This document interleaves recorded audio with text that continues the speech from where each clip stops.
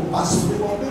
If you count your blessing, you will name them one by one, you will be amazed that God is so good over your battle. No matter how difficult things are, the Lord is sending somebody to you. No matter how wayward the economy may be, you are still fresh.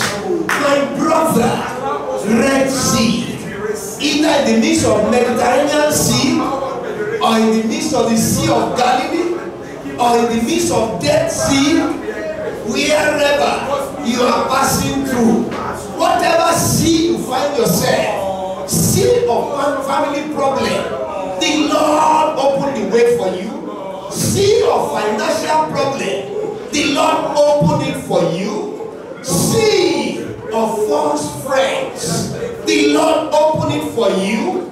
Sea of bad health, the Lord opened it for you, and you came out. Can you thank God for moving you away? You passed through the midst of the sea.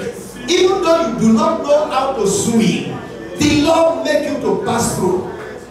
This is a wonderful story around you. Thank you, Father. Thank you, Son. Thank you, Holy Spirit.